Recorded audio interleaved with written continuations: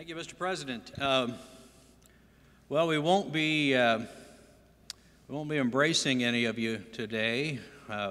We won't be shaking hands in the way that we typically would do on an orientation day like this, and we won't be, notwithstanding the biblical encouragement, nobody's going to get greeted with a holy kiss today or probably for a while.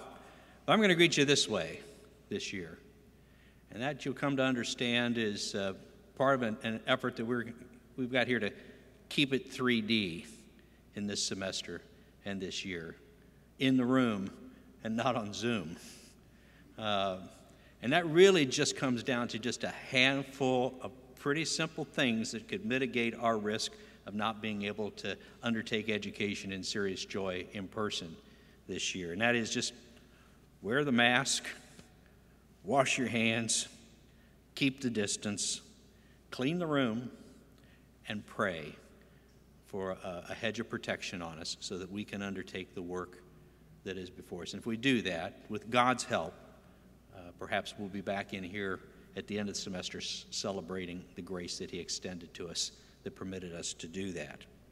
I'll go off script for just a second, Mr. President, to say that I want to reflect on having watched the news the last 48 hours. And the announcements that several large colleges and universities just in the last 48 hours had attempted to come back in and to do their work in person and had to wave the white flag and say, it's not going to work, we're going home. Now, what struck me about all of these reports of three different major institutions is the news report went something like this. Today, big university here announced that notwithstanding their efforts to meet in person, that they've declared that they're not going to be able to do so and they're going to go back online and they've sent the students home. Now, as the news reporter is talking through this, they're running B-roll film of some major party that took place over the weekend where college students are in close proximity, guzzling beers, and doing whatever else. And you can see, well, this is how this happened. And then the thing that was really tragic, in my view, was in all three news reports on three different networks with three different schools and three different parents. There would then appear a parent who, after the rolling of this Saturnalia footage, the parent would observe, you know, I really grieve that my child, my son or my daughter, is not going to be able to experience the college experience. And it strikes me, is that what it's come to?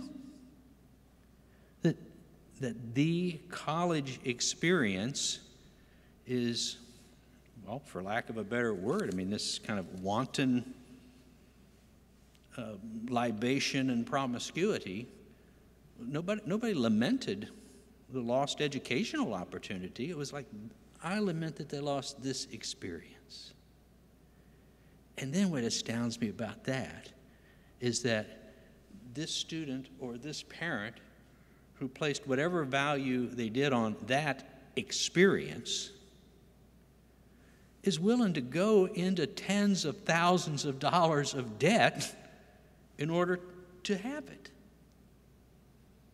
Well, we're not going to be about that, but I can tell you this, we've got an experience in store for you ahead here. It's an experience of just drinking in all that it means, all that the God-centeredness of God means, and the joy-centeredness of humankind, of sharing and learning over these coming weeks and months and years of what it means that God is most glorified in us when we're most satisfied in Him, and that your college experience won't be this.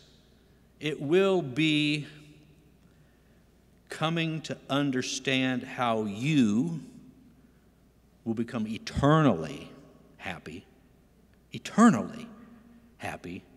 and how you will be used by our great God to make other people eternally happy. That's the college experience that we have in store for you. And if that weren't enough, by virtue of a community of largely just individual men and women, saints of the church, who have made you a ministry, a work of their ministry for Jesus Christ, you can receive this education in serious joy and leave here in 4 years, Lord willing, and launch immediately into life and ministry as an adult, ready to take on the responsibilities of adulthood without a backpack full of student loan debt.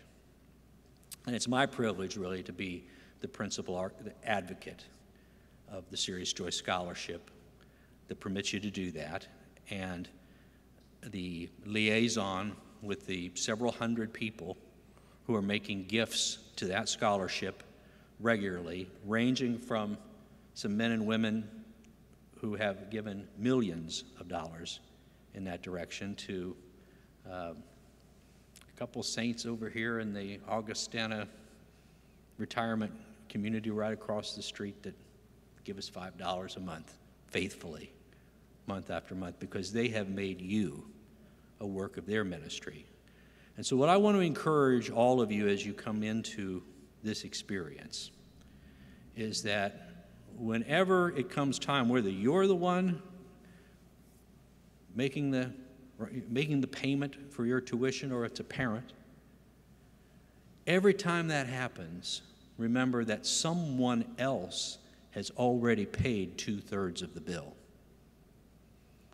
That whenever you get your bill, always remember that someone else has paid 2/3 of the bill. And I want to encourage in you an attitude of gratitude that will persist through not only the tenure of your time here as a student, but we pray in a lifetime as an alumni of this school. You know, when I first took this job, I didn't really know anything about fundraising. I visited with John Piper, who was away at the time down in Knoxville, and I asked him, where do I start? He said, well, make 2 Corinthians 8 and 9 your manual, and go over it and over it and over it again, and it'll show you new things all the time. And as I thought about coming here today, I was mindful of this passage where it actually begins. We want you to know, brothers, about the grace of God that has been given among the churches of Macedonia. For in a severe test of affliction, their abundance of joy and their extreme poverty have overflowed in a wealth of generosity on their part. For they gave according to their means, as I can testify, and beyond their means of their own accord, begging us earnestly for the favor of taking part in the relief of the saints. And I'm almost brought to tears today when I think about these people out there who love you and who themselves in this season are in a season of serious affliction, who are giving beyond their means in this season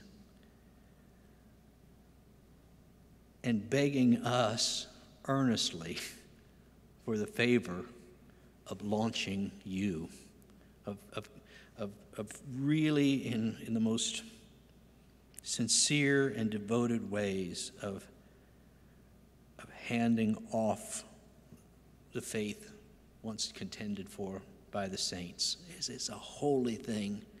And so don't ever lose track of it. There'll be times during your tenure here where we're going to ask you to write notes to them, to engage with them, to let them know it's an important part of how this is working. And we're so grateful, and we want you to be grateful. And to the parents and others who are in the room today, we pray that you would pray over this part of our ministry, that whether you might want to be more involved with us in the support of this scholarship program, now or in the future, that you might point us to that handful of a few individuals who are capable, who have an affinity for supporting us in big ways, or perhaps sending us in the direction of those faithful people that are going to write small checks forever. This is not a work we don't take any money from the government. We don't really receive any money from any foundations that aren't directly connected with some individual's passion for Jesus.